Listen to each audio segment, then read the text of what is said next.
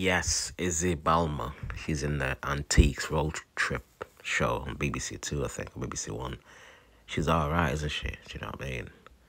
She's got a nice smile and shit. And the hair, man. Pink hair in it. Do you know what I mean? Blue eyes in it. But a smile. Great smile and shit.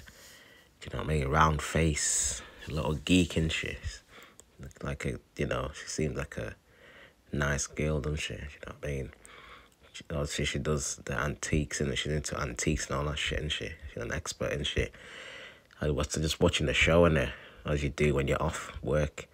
And I thought she's alright and shit, man. She's pretty cute, man.